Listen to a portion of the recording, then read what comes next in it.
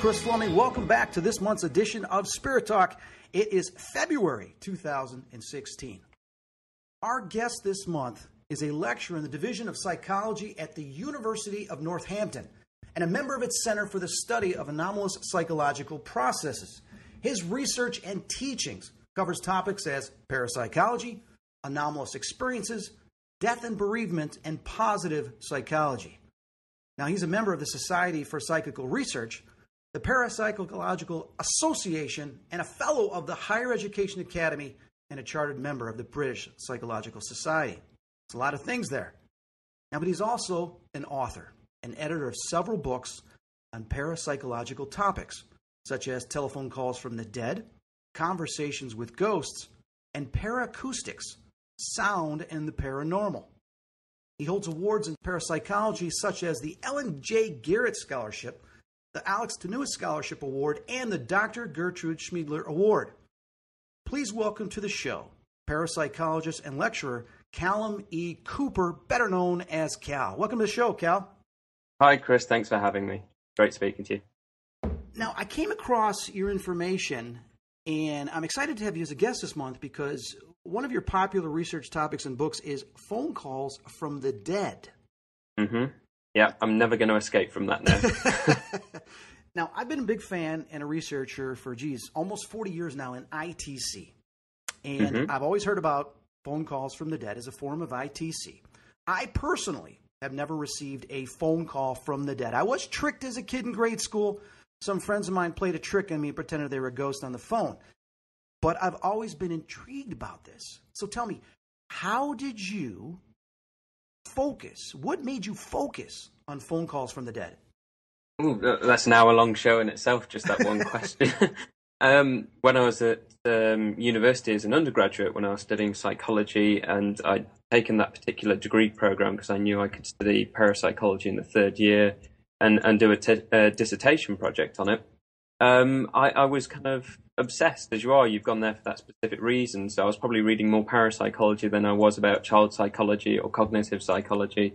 And I was reading a lot of books by a researcher from California called D. Scott Rogam, who lectured at John F. Kennedy University and a few other places, held membership to the same place as I do. And he'd been a research assistant on EVP projects with another guy from California called Raymond Bayless, who was a veteran psychical researcher, extremely knowledgeable on how psychical research set up from the rise of spiritualism and so forth from the 1800s.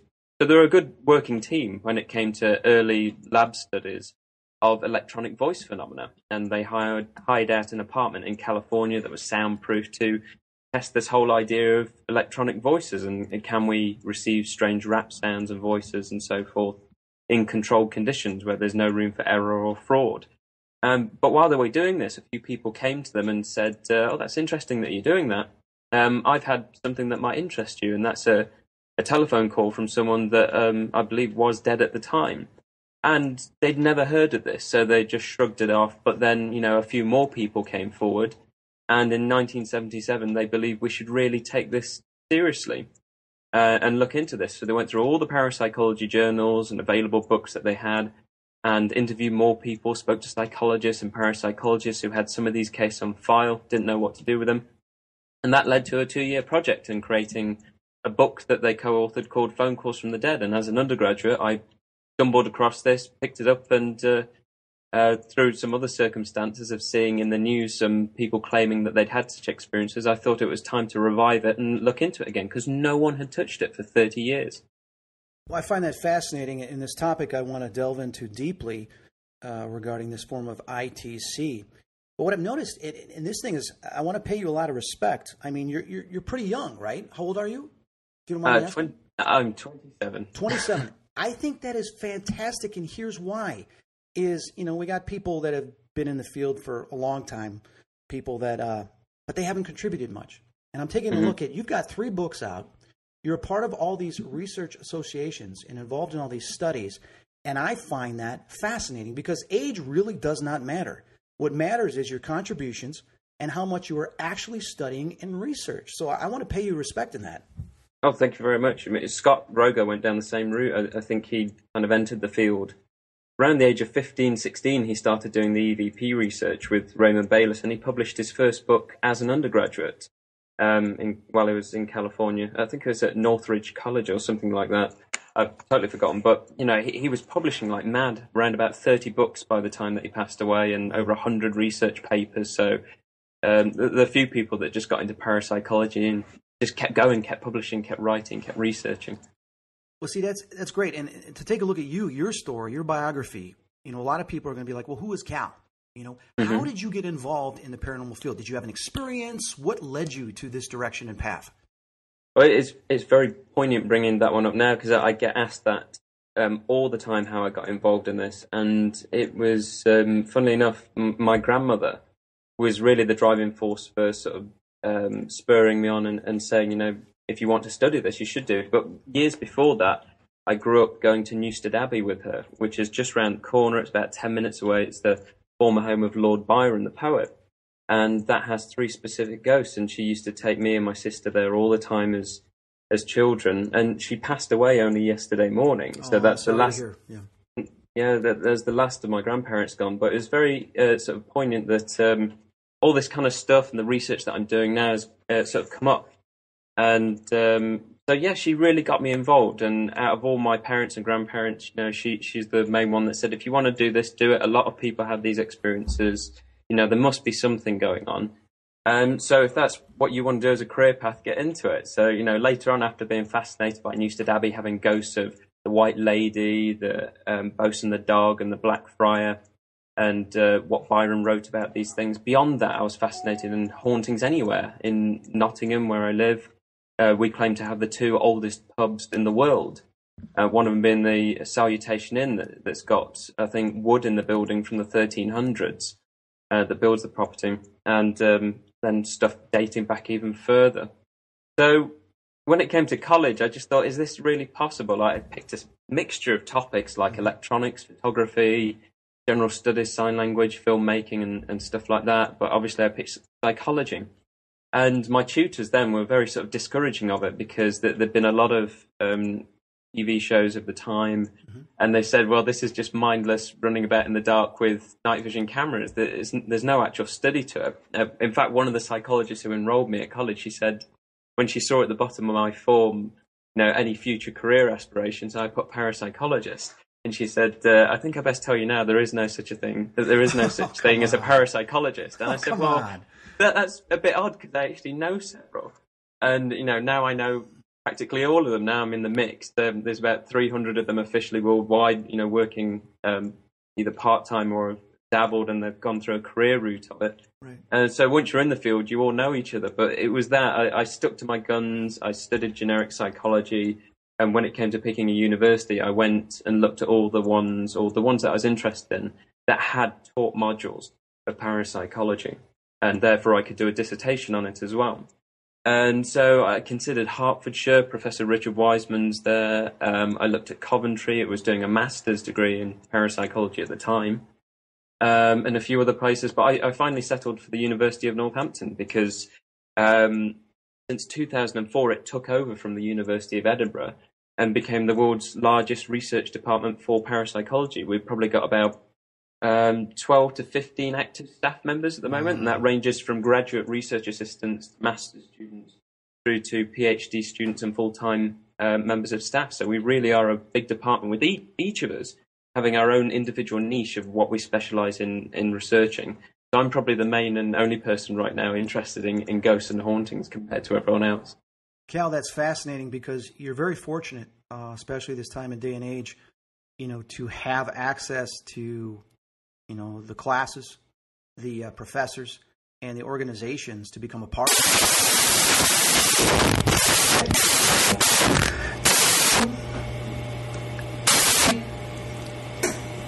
You okay?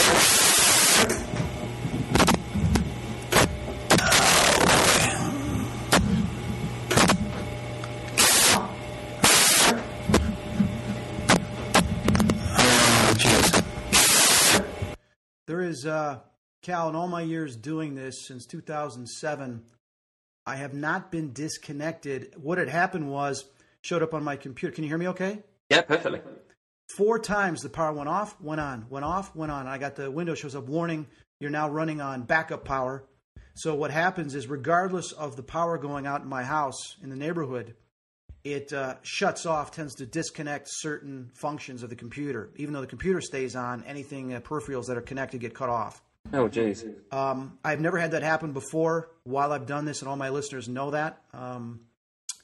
Especially for it to happen 4 repeated times in a row. Boom, boom, boom, boom, boom. 4 windows showed up. That means it went off, went on, went off, went on, went off, went on.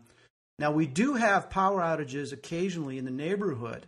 Very infrequent, but to have 4 in a row like that, that's I'm not going to call it paranormal, but I'm going to say that is completely odd. And that's all I can say about it. So what I will end up doing is I will edit this show to continue us. I will have that cut off in there, but I will put the 2 audio segments together. So, and I'll edit this part out. You know, the past 2 shows I think I did via Skype, the same thing happened. Me too. The same thing happened, and same thing happened, and they said that it had never happened to them either until that point. I guess it's a consequence of having the telephone guy on. Well, I can say this with fact is some of my other guests over the years, we've recorded EVPs during our phone conversations. And a lot of my listeners know that because they've written to me saying there's an EVP. And when I've done the editing stages, I've found the EVPs. So we always know they're always listening to us, consciousness, and they can butt in at any time they want. Sometimes they will even support or complement something we're saying. So we'll leave it at that. But what I was saying, and I'm not sure where we got cut off, is I'm fascinated the fact that you're so fortunate that you're able to have access to these courses as well as to have access to other colleagues that are studying and researching the same type of phenomenon. Now, we do have some things like that here in the United States, but I know when I was going to college in the 80s, we didn't have anything like that. The closest we had to parapsychology or any form of psychic or mediumship study was abnormal psychology. Yeah. And that's basically mental disorders. So you can imagine me in the back row raising my hand going, Professor, with all these studies of manic depression, schizophrenia, and hallucinations, has any study been done that these people are communicating with the same entity or seeing the same thing, but it's being labeled as hallucination? Mm-hmm. I was completely ignored. I've been in generic courses again before, and the interesting thing about parapsychology is not only has it got the most rigorous research methods of most of the social sciences, if not the sciences, because of the claims that it's testing, and it first introduced kind of using statistics as well in social sciences. But if you were to branch it into any other area of psychology where those lecturers aren't familiar, they just get so uncomfortable and just dismiss it out of hand, and usually they've never read into it. But it's interesting to see their reaction to it, and yet they'll have a good go at trying to make sense of a link with another generic area of psychology.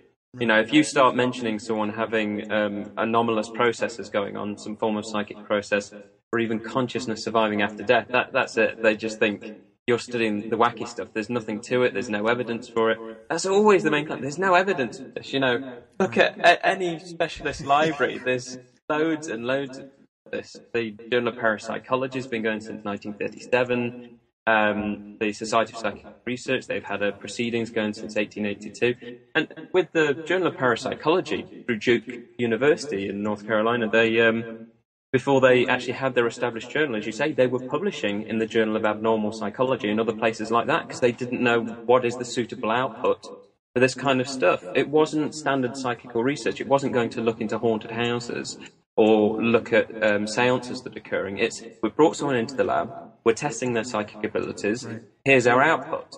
So it didn't really fit generic psychical research. It needed to go in a psychology journal. And they just got a lot of hostility from that.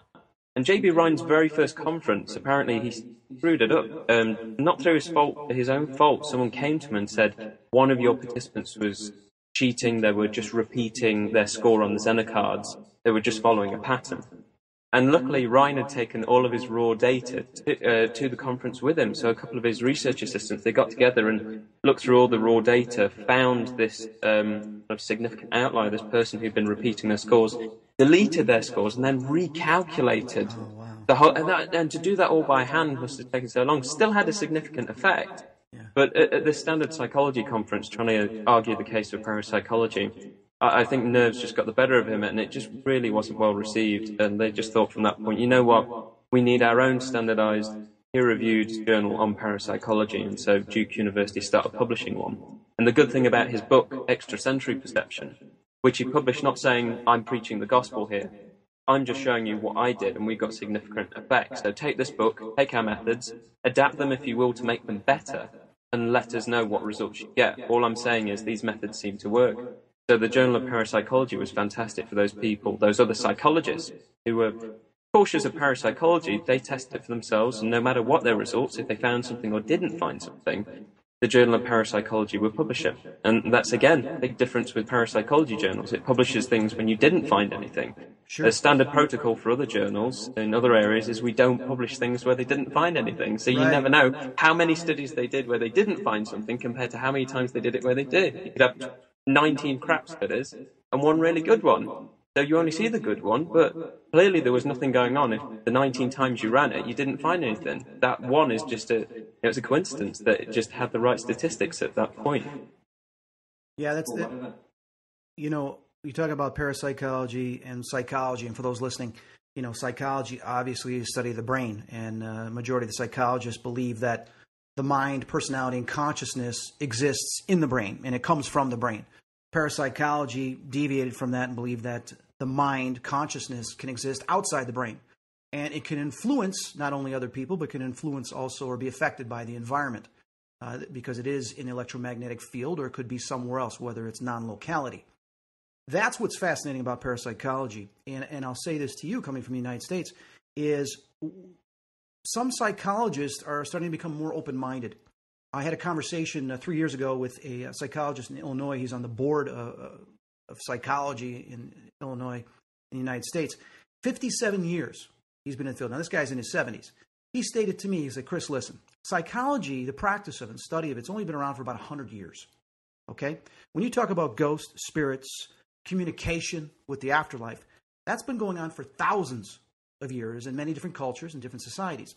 So there's no way that we can say definitely to, debunk that it doesn't exist, because we're still trying to figure out the brain.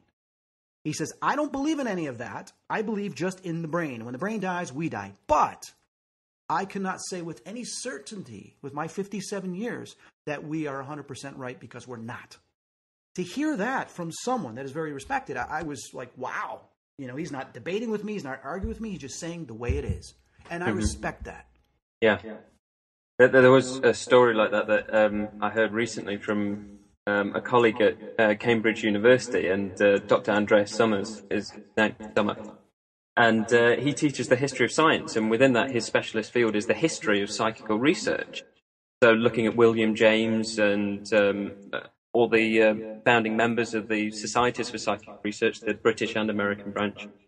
And I was asking him, when I saw him back in October, I said, what are some of the kind of high-up people at Cambridge thinking about your involvement in the history of science? What do they think to parapsychology? And he said, well, the funny thing was, one guy that is really kind of high up in Cambridge, really well known and in the kind of areas of philosophy and so forth, Andreas got to speak to him and was having a long chat and was talking about parapsychology and him teaching it there. And spoke about the phenomena. And I've forgotten what led to this kind of final comment, but this distinguished professor just said, I don't see why anyone's got a problem with that. That stuff happens all the time. What's your problem? Do we really need to study it? It's obvious that stuff happens. There's more important issues. It's so obvious that people see ghosts all the time or have these spontaneous psychic events of a premonition day to day or a telepathic event. Can we not just accept that it's going on and move on? And that was his attitude. And he said, of course it is. Are you an idiot or something? That is fantastic. Cal, with all your studies, research, and everything you get involved with, you've written 3 books, Telephone Calls from the Dead, Conversations with Ghosts, and Paracoustics, Sound and the Paranormal. What is anomalous telephonic communication? And did I say that right? Yeah, anomalous telephonic communication. I I kind of gave it a really fancy title when I published a full report on it in the Journal of Parapsychology. I think I call it telecommunication technology or something like that. Just expand a really neat title.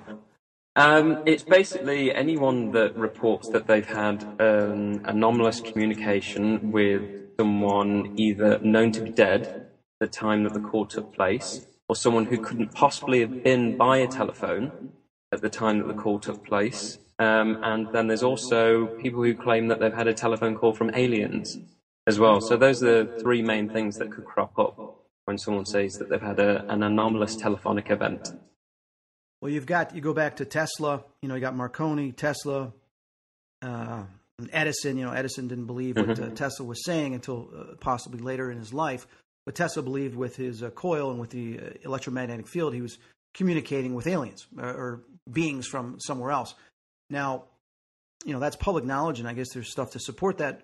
I wish we had the actual recordings. I haven't been able to get access to that or find anything like that. We have to wonder, who was he talking to? Was he talking to spiritual entities, consciousness, or was he talking to aliens? Mm-hmm. In your findings, and I don't really want to get into aliens, while I do believe there's other life forms out there, let's focus on the spiritual aspect. Mm-hmm. Have you heard some compelling evidence of phone calls or answering machines of voices from the dead? Yeah, I've heard some answer machine ones. Those are the only ones you're ever really going to get, really, because the chance of capturing a live telephone call from the dead as it occurs, and someone interprets it to be that, is the same as trying to catch that ghost in action witness. Usually you've just got the aftermath of someone giving you an eyewitness account of what happened. At least with the telephone calls, you can follow up with the call company, what happened. There might be multiple witnesses. So with the answer phones, I've heard some neat ones where repeatedly someone came on saying, "Hi, Dad, hi, Dad," several years after that person had died, and there was no reason for it to have suddenly cropped up at a significant time. But I'll go into a more interesting story with one of them that I just thought, if the conventional explanations that I brought up don't apply, then I really am lost as to what was going on. And it was presented to me by an ex-lecturer at the University of Bristol who specialised in psychology and sociology, and gained his doctorate some time before that. And when the chair of professorship for parapsychology came up at Edinburgh, he was considering applying for it. But the Californian parapsychologist Bob Morris, he came over and he got it, and saw about 30 to 40 people gain their PhDs in parapsychology. I digress. What happened was, this guy, I called him Dr. Jones for the sake of the account. He recalls a time when he was about 11. This was here in the UK. His mother and father had split up, but were still living at home together amicably, because they both had to save then if they were going to move on, get different properties. And they had 2 or 3 kids. And Dr. Jones, I think, being at the time 11, their middle eldest. And his father had started dating, and his mother had started being a childhood sweetheart again. And things, again, were still amicable, with both of these ex-partners still coming back to the same household for the sake of their kids. And this was all happening very soon after the breakup as well. But his mother would have regular conversations with this guy called Richard. And she would take the kitchen phone, take it into the bathroom. They'd have 20, 30-minute conversations. And it was a weekly thing, probably 3 to 4 times a week this guy would call. Several months in, this guy had become ill, visited him in hospital, and then she was taking calls from him from the hospital as well. And then one day a call came in saying that he died, and she had her ex-husband check with the hospital, so distraught, is this true, what's happened? And it turned out, indeed, he'd passed away. And she was very grief-stricken, and then a few weeks later, usual time, she would get a call. A call came in, and they just thought it's going to be, someone that we know calling us. And she went away to answer the phone and came back after the 20, 30 minutes or so, white as a sheet. And Dr. Jones and some of the other family members said, "What's wrong?" And she said, "Richard called." And they just didn't know what to do or what to make of it. You can't call the police, the fire service, ambulance. You can't dial 999 or 911 and find out what's going on. Can any of these emergency services shed light on it? You can't call the Ghostbusters. People weren't really familiar with the Societies for Psychical Research. Sometimes there were. I mean, a lot of fantastic reports have gone through the correct channels to the SPR communities, sorry. And but they didn't know, and they didn't know anyone involved in the research. So what did they do? They just accepted it. If these calls were coming in, they accepted it as the norm. It wasn't just that one-off. Every week, 3 to 4 times a week, this guy would call, and she would take the calls, and she would go into the bathroom. This happened for 2 to 3 years, until the calls just gradually died down. And at that time, she kept a 5-year diary. So that 2 to 3 years worth of calls were documented within this 5-year diary.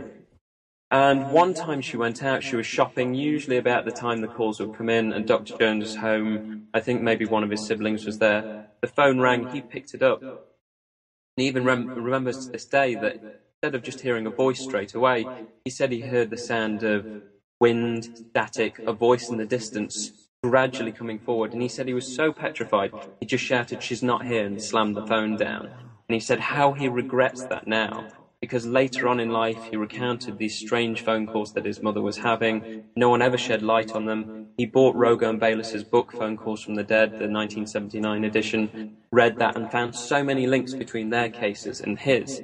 So he represented it to me in 2010, I think, something like that. And we just went through everything. He presented an 11-page eyewitness account, I think, so he tried to remember everything he could about them. And his mother had died some 6 years beforehand, so he said he'd managed to get hold of the diary.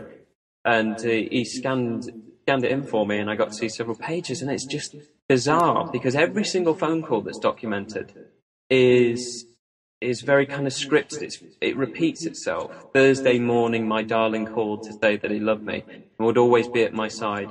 I felt lonely today, and he said, "I'm with you," and I felt better. I struggled to sleep, and he says, "Now you will sleep." And then I would sleep. "Goodbye, my darling. I will speak to you again on the wind." Friday morning, my darling called to say that he loved me, and it just go on and on and on for every page. So, if this wasn't something to do with, say, a prank based on the relationship breakup between his mother and father, if it was a prank, all credit due to the prankster for continuing this so consistently, 3 to 4 times a week for 2 to 3 years. Wow. That's carrying out quite a long prank just to kind of, I don't know. I mean, she didn't seem to suffer any kind of psychological stress from this. These were very comforting. But it's kind of cruel if you know that you are keeping up the prank of pretending to be the deceased on the phone. And, there's no honesty in it there, but you'd also want to know what are the motives behind this. Right. Has she upset someone and they thought this would be funny and actually it's gone the opposite way because she's taking comfort from it? So if that's not it, I don't know what is. We explored some other avenues. It's clearly not an electrical fault. They were standard telephone calls. These happened in the 60s, so there's no way of going back and checking with the call company where they were coming from. His death was confirmed. But she was adamant that it was him. And when you take Dr. Jones's account of what he heard when he picked them up, there was about 30 to 40% in Rogo and Bayless cases, as there were in mine, of people reporting the additional element of not only did I recognise their voice, but I heard static on the line as well mixed in, or it sounded like they were yelling from the other side of the room, or their voice sounded very hollow. So there were different voice characteristics, even though their voice was recognisable, and they'd have personality traits and specific knowledge that only the receiver of the call would know about. So for me, that was the most remarkable case out of probably the 50 I looked into. Oh, it was 50. Yeah, it's interesting you say, I'm sitting there thinking back going, sure, I've got a lot of EVPs, a lot of this and that. I've heard other people tell me their stories about where they've got on their answering machine and they had a message of somebody that just passed away and they didn't even know yet. It happened that night or whatever, and they left a message, as well as people that got calls with static. I did get called once on my cell phone. Now, this goes back probably about 8-9 years. I got a call on my cell phone. And that day, I had a conversation with one of my girlfriends at the time regarding EVPs and hearing spirits' voices. And I relayed to her that a friend of mine I went to college with told me he got a response on a payphone. He was saying something, if somebody's really out there, just give me a sign, And he heard a phone ringing on a payphone, so he walked over, picked it up, and there was all this static. And he freaked out. He says, well, was it a coincidence or was it a message? I told her that story. And later that day, my phone rang, and it was all static. And there was no number. It was showing 00000 on the phone, and that was it. So was that a coincidence, or was that actually something saying, hey, we can hear you? Well, with the payphone, possibly a prank. I mean, the amount of times as an undergraduate and before that, I've taken payphone numbers and then gone and sat in town at a bench nearby with friends, and you're calling it, just waiting who will actually come along and answer that call, and then thinking up something funny you can say when they answer it. But with, you say you got, was it a text or a call remember, that with the phone call, with the payphone, that was back in 1983. Okay. Okay. And did the pay? Oh, so mobile phone. It was one of the glass cases you go in, you open up, and there's the silver cord going to the phone you take off. So that's prior to, I think, isn't that prior to cell phones? Yeah, I mean, they just start to really be coming in as those big bricks, and carrying a big battery pack around with you. So the only other thing is someone actually had taken one of the number and then really wanted to take that home and use a landline to call that payphone and just see who picks up and when. It's a long possible conventional explanation. It's not something we should rule out. I mean, John Randall, another parapsychologist and late colleague of mine, he passed away several years ago, we spoke frequently about these, and he said, always remember one of the top things to look at in terms of these having explanations is fraud. And especially for replicating a phone call from the dead or anything like that, it's incredibly cruel. But he said, humans by their very nature are really cruel and can often be so. So don't ever rule it out and think people could never be that cruel. They can.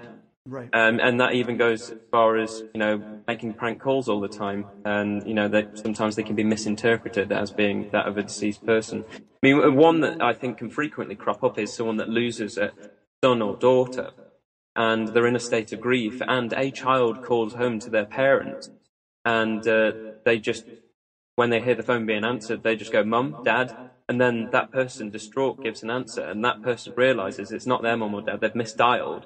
But how many people are called Mum and Dad? They're going to respond to it. It's enough for that child to put the phone down and not make apologies, but for the person that received it, it's enough to confirm that their child has survived, and it was a really weird call, and there's no need to follow it up. So that kind of coincidence, misinterpretation, can lead in so many instances to a presumed phone call from the dead. I mean, those kinds I left out of my analysis just because there was not enough information within the case. There's no conversation being carried out, and there's no follow-up with the phone companies to say that something unusual was going on. It's a standard coincidence that we could expect. But sure, maybe within that, maybe there might be something going on that we can't explain. But it's hard, or more or less impossible in those cases, to separate wheat from the chaff.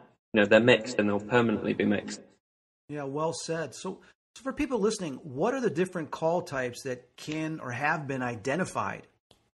Well, Rogan and Bayliss identified 4 from a content analysis. And then when I redid it 30 years on, I found that maybe there was an additional one. So they did a content analysis just to look at frequencies of themes, and then I took these themes and looked at if there were any kind of alternative themes or additional themes or deviations from it.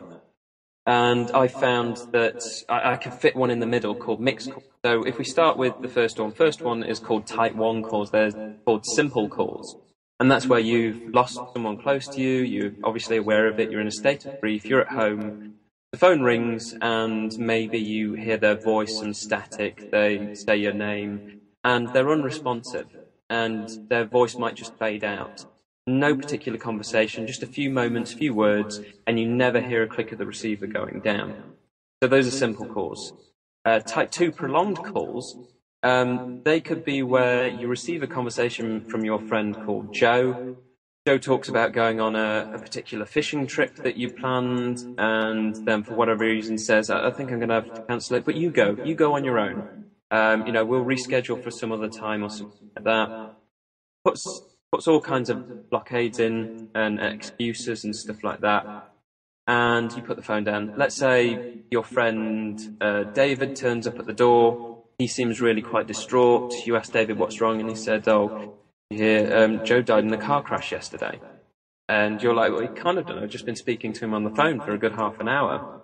In recounting that telephone call, you realise that a lot of things that he said, that person said, were very final and really uncharacteristic of them, but it was definitely them, it was their characteristics and so forth.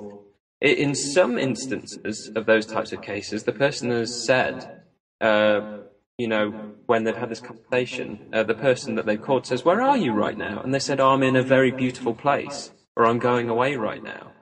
So like they are entering some sort of transition or have already done so.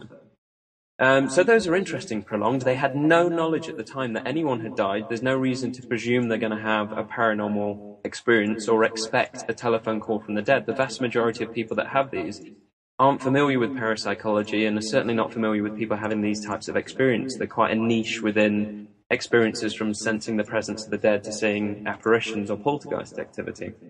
Type 3, these are called answer calls. So you go intending to call someone, and again, the same thing could happen with like prolonged. You get an answer from someone you didn't know was dead at the time, but after the call you find that out. Or you call someone who answers, you have the conversation with them, but it later turns out that they didn't follow up some of the things that you said because it turns out they couldn't possibly have been in at the time the call took place by their landline telephone.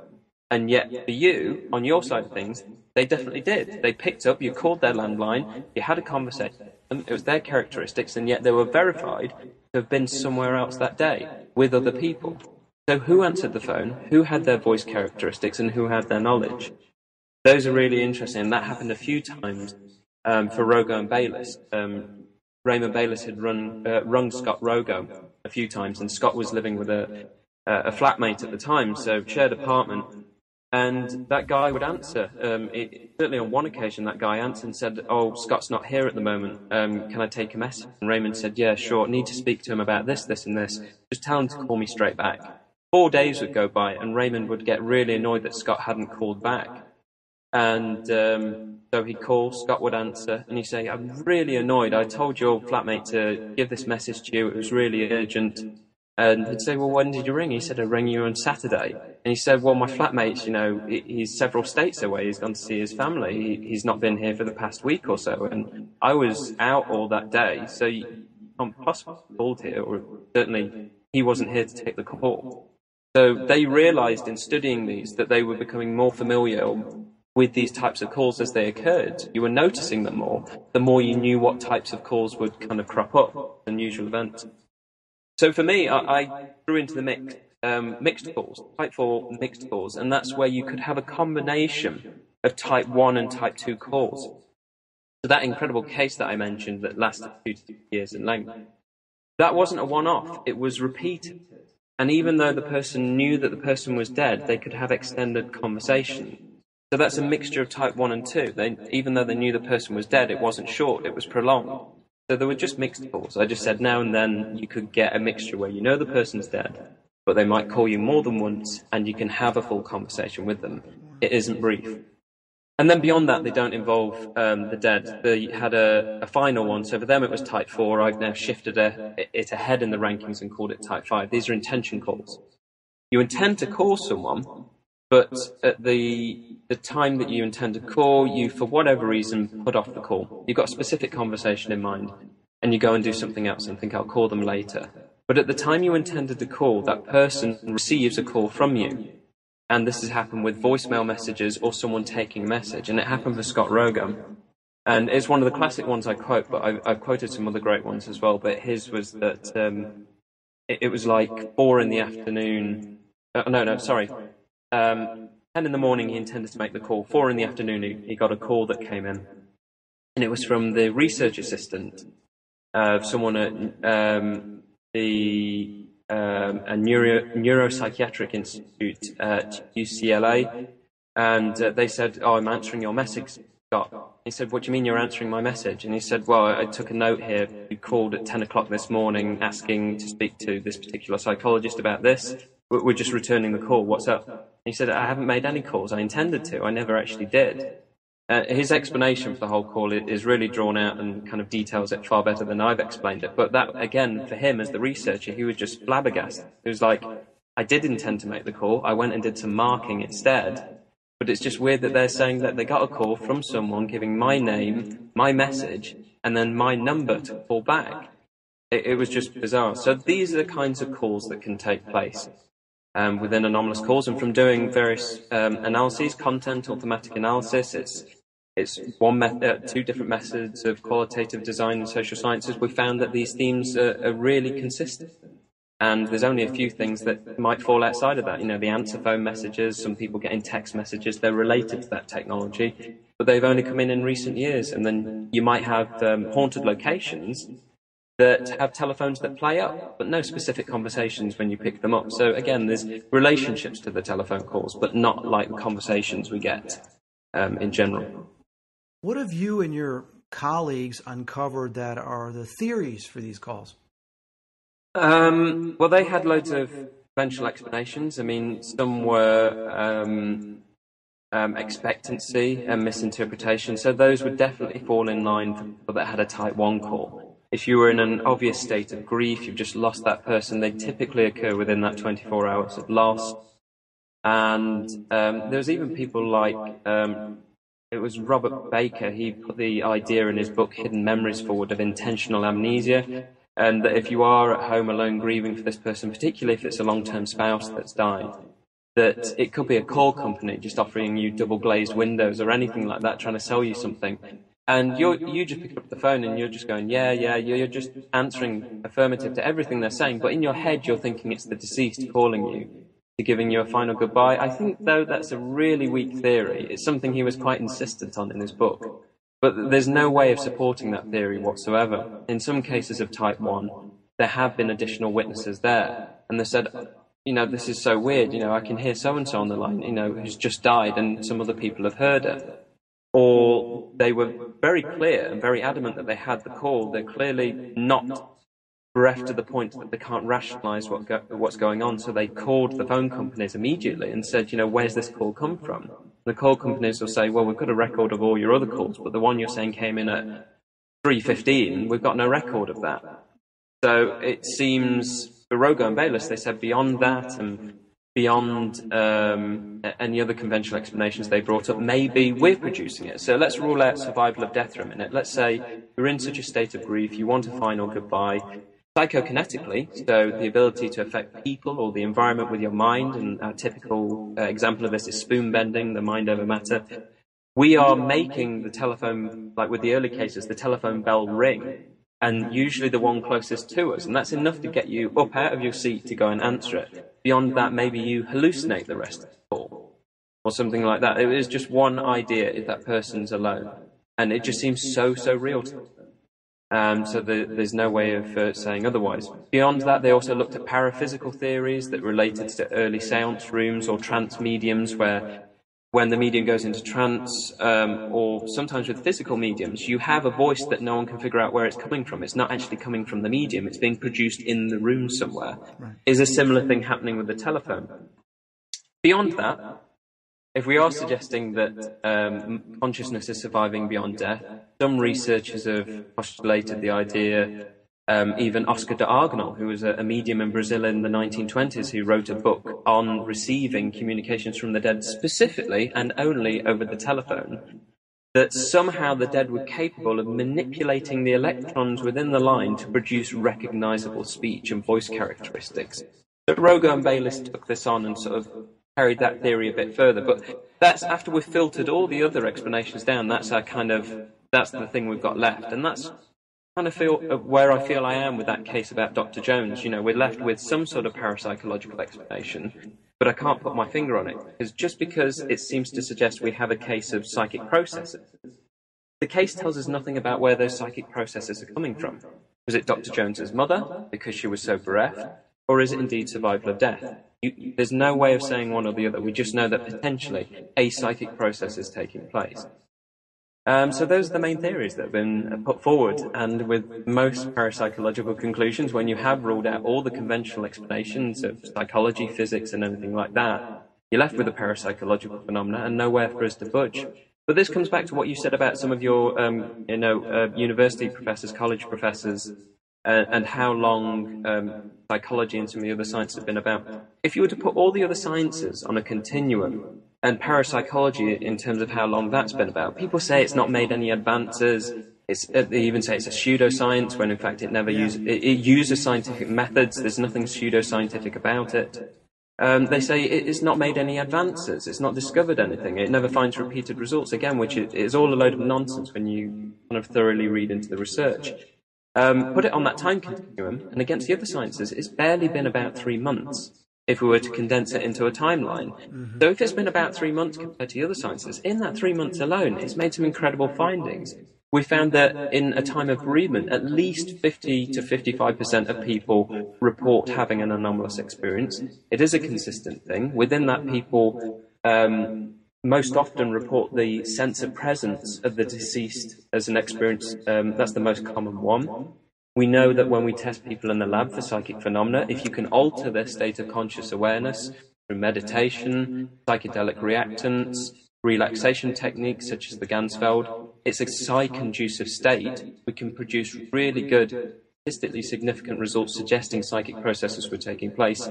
If we put someone in an altered state, that seems consistent. At Northampton, we've been testing remote viewing.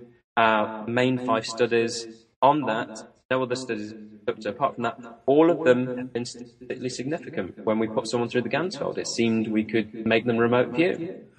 So we have some theories that are consistent. We're just digging deeper. The answer will always be in neuroscience. If we want to know what's going on, we need to know what areas of the brain are responsible for this, how and why. Why do we need these psychic experiences at points? Are they beneficial to our survival while we're alive? And is it beneficial to our survival in some way for the mind to continue on after death? What's the purpose of that? So there's so many unanswered questions, but we're a baby science. We're just starting out. 120 years of being about isn't a long time compared to the other sciences. So we're making some fantastic advances even in that time that we've been about. Well, it's interesting. You've explained some of the criticisms that's involved, pseudoscience, stuff like that. But go a little bit deeper into what are some of the criticisms that you've had to deal with, as well as what is your personal interpretation or opinion of this research? Oh, I mean, one of the main ones for students, we have to slap them on the wrist straight away when it comes to assignments and studying parapsychology after 2 years of studying psychology, and say, whatever you do, I don't know if I can mention any specific websites, so I'll just say a leading website that offers all kinds of information, some sort of pedia, and it is usually people's first port of call for most things, and go on there for parapsychology, and it is full of absolute nonsense, and it is run by what have been termed as guerrilla skeptics, some of which are paid to make sure that it does not have the correct information about parapsychology. So we told students, don't you ever dare reference that, because we will see that you've got the information from this specific site that's full of inaccurate information by the guerrilla skeptics that don't want the truth to be out there. And they'll just reference common sources from an opinion saying, we just thought this research was nonsense because of X, Y, and Z, rather than discrediting the original research paper itself, which they can't do. Just because some modern skeptic says they don't believe it, that's the ultimate answer. So the Society for Psychical Research has made their own website that's got all the leading information on to counteract this other one. Really hard to say it without mentioning, but everyone knows what it is. So that's one of the main things I've been up against. I get really annoyed when I see websites with misleading information. And I constantly get things such as, there's no evidence for this. I've been at house parties before and stuff like that, and people say, what do you do? And if I'm up for an argument, I'll say I'm a parapsychologist. If I'm not up for an argument and I want to be left alone, I'll say I'm a psychologist. But I remember one time saying I'm a parapsychologist, and they said, well, what's that then? And I explained it, and they said, that's all nonsense, mate. There's no evidence for that. And I said, well, you're more than welcome to come to the University of Northampton and look at anything we're doing. I could take you to the journal section, and you can peruse through as many papers as you want. And they said, but there's no evidence for it, though. And I said, no, you're not listening to what I'm saying. You're more than welcome to come and look at the evidence. There's loads of it. And he said, I don't care, though. There isn't any. I'm like, but that's just self-denial. I've just told you where it is, and I'll happily drive you there if you want to come along one time when I'm going to work. And I remember the guy left the party. He was really annoyed with me. The fact that was my full-time living, a parapsychologist. And his belief system had been, there's no evidence for psychic phenomena, there's no evidence for life after death, and there's no research being conducted in this either because it's nonsense, so we should never pursue it. So he's grown up thinking that, or whatever else. I don't call them skeptics, I call them cynics. Because a skeptic would sort of have that open mind to say, here's the for and against, and here's what you're presenting, and then consider the evidence. The cynic doesn't even want to look at the evidence. The cynic has already made up their mind. And anyone that I spot in science that has a cynical mindset, I just don't want anything to do with them. I want to be miles away from them because they present bad practice as a scientist anyway. Because if they're so driven by their own beliefs, it means that when they say, I want to study this, I've got a hypothesis that this will happen, they will act so much on that hypothesis that I am going to find this. Well, if you go out adamant that you're going to find something, then typically your research will go that way. It's called an experimental bias effect. You will lead your research down that route. You'll influence your participants, even unconsciously, to the point that they might start to figure out what you're doing. And that can happen both ways. If you desperately believe you're not going to find something, and that's happened with the sort of cynics versus the believers in parapsychology, where some people in parapsychology who are very definite that stuff's going on sometimes get fantastic results. Those that believe that nothing's going on and mind doesn't survive death and these psychic occurrences have got other explanations, they don't tend to find anything. The best research seems to be from those people that don't really care either way. They just stay middle ground and they want to consider everything and give it a fair evaluation. And yeah, loads and loads of criticisms. And it's great, though, when you see these students taking the course. What I've got at the moment, they're third-year students.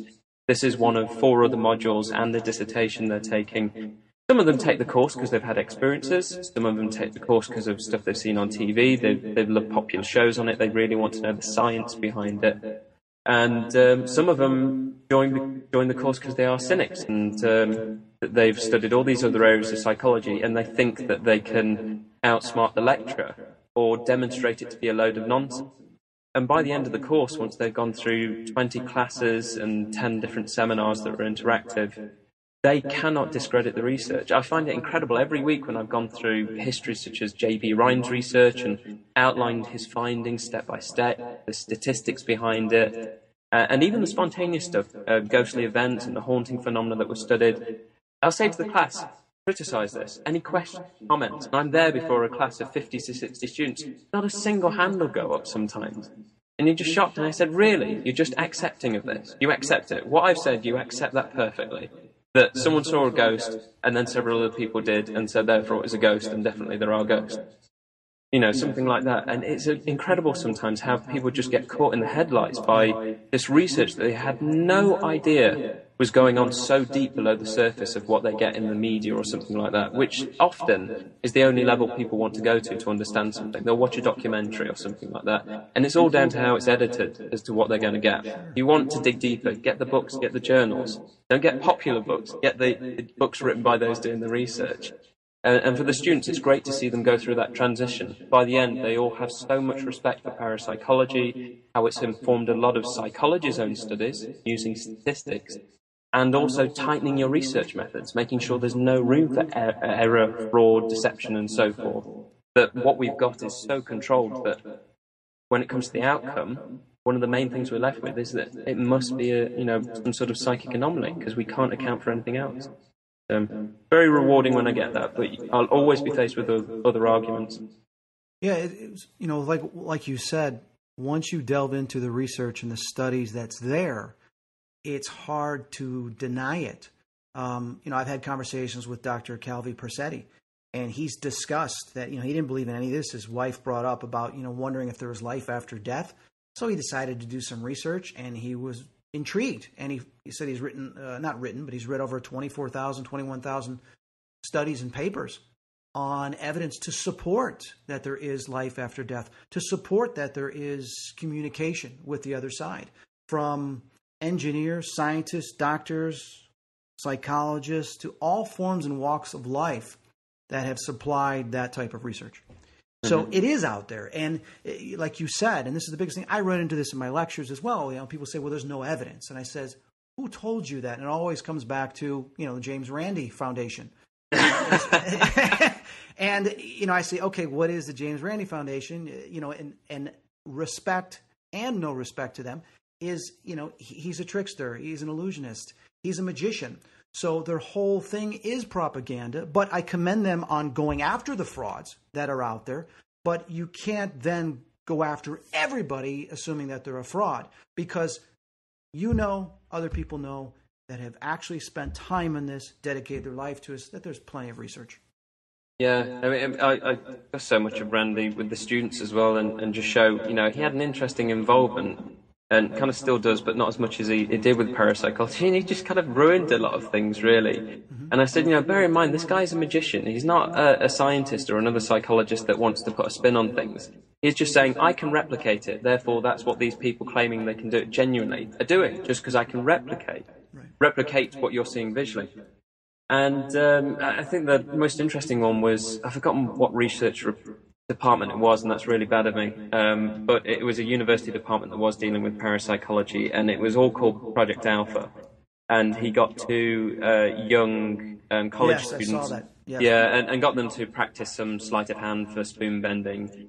And they were asked to go into the university, and they were told at any point, if anyone says, are you doing this via trickery, you are to say yes. And the parapsychologist there, they just said, okay, just show us what you can do. In loose conditions, this was literally just an office meeting. And then later on, they decided to start the lab study, and they obviously had trouble because they didn't have the genuine abilities, and the only way they could do it was when no one was looking and quick sleight of hand. And they never published on this. They never said that the students were genuine, but because it got to a full study, I can't remember if they either said, we're doing this via fraudulent means, or someone said, are you doing this via sleight of hand? But Randy just said, look, a parapsychology department's taken on these magicians. I've trained them to be magicians for this type of ability, and they've gone in and they've fooled the parapsychologists. No paper was even produced, so they would have been caught out by the fact that they couldn't do it in the controlled setting. But because of that, the funding got dried up. The department was closed instantly. So a department that was trying to do something so honestly got closed down just because some, in my opinion, idiot decided to send two students in and kind of ruin it. I mean, you could do that with any other department if you wanted. Someone claiming they've got some mental disorder and pretending they've got it. Even aspirin, studies for pharmaceuticals. Wow, yeah, I feel better, yeah, why? Wow, then this thing cured you. Wow, you feel better, Yeah, he's a trickster. And that's what he was doing, was showing that he's a trickster. It's what he does well. So, there's no reason to even discuss that any further, but for people to understand that even the skeptics themselves, they are trying to create these things to then point the finger saying, see, we told you, but yet they're manifesting it. They're creating that. Mm-hmm. Yeah. So you've got your book, Telephone Calls from the Dead, Conversations with Ghosts and Paracoustics, Sound and the Paranormal. Where can people pick up these books? They're available on Amazon.co.uk and on Amazon.com. They're all in different formats. I mean, Phone Calls from the Dead, I would like it if my PhD is rounding up now, a few more months and I'm finished. And been procrastinating so much writing these books and other things. But Telephone Calls from the Dead, I hope that soon there'll be a Kindle edition of the original one, and then later on I will be doing a revised edition, adding more chapters, doing more analyses. But Conversations with Ghosts, that's paperback and Kindle. And Paracoustics, you've got a choice of hardback, paperback, and Kindle as well with that. More books to come as well. I'm just finishing off another previously unpublished book by Dr. Alex Tannis called Paranormal Psychotherapy. And I'm just writing the foreword at the moment with Dr. Stanley Krippner from Saybrook University. And it's a document that's needed to come out for a long time. Really interesting clash of a psychic offering psychic diagnoses for people that went under psychiatric treatment. So, ethical nightmare in terms of trying to do that today, sure. But is an interesting and unique stepping stone for parapsychology of its time. And I've got a list of other books that need writing that I've been asked to. Once this PhD is done this next year, there'll be more coming out when I get the time. Fantastic, and thank you for all the contributions that you're doing. Now, people can get a hold of you at your Twitter at Callum E Cooper. That's CallumECooper. And I see here your website's down. Is it going to be up again, or? I'm going to develop one from scratch soon. I think there'll be a new one up because currently there is no website. Okay. No, understood. Mm-hmm. And so people can get hold of you through Twitter. They can pick up your books at Amazon.com. Any last words? I think we've covered so much, but for anyone listening, thank you so much for kind of taking the time to listen into the things that are going on in this research. I don't know if parapsychologists are kind of the most interesting in the paranormal world to listen to because it's all studies and numbers, but by showing an interest, you're making a contribution that there's something to be studied here, especially in sharing your own experiences that you've had. It's just highlighting to the world how common these experiences are. Sure, they'll have various explanations for how they occurred, but for psychology and parapsychology, it's important that people come forward and say, I had a ghostly experience, this is what I encountered, or I suffered a bereavement and then this happened, or I had a premonition of this and then it came true. If you don't tell anyone about it, we don't know about it, and it's important that this data, these experiences are constantly highlighted so we can make advancements and we can learn more. So that's it. It's been fantastic speaking to you, Chris, and thanks to the listeners for tuning in. No, thank you. And I do want to add, I've worked with Lloyd Auerbach and Pamela Heath, other Barry Taft, and some other parapsychologists that I've worked hand in hand with, and even my listeners know I always pay the respect to parapsychologists because they are the true ones out there doing the research, turning in the papers to the journals, holding the conference, and keeping up with the studies. Ghost hunters aren't doing that. They're just, looking at some of the evidence, dealing with ITC, but they're not actually writing the papers and submitting to the journals. It is the parapsychologists that are keeping all of this really going. So I want to thank you. Thank you very much. Steve Parsons could give you a massive debate on ghost hunters versus parapsychologists. That's another time. That's another time, another place. Well, listen, thank you so much. I wish you all the best. You've been listening to Chris Fleming and Cal on Spirit Talk. See you next month.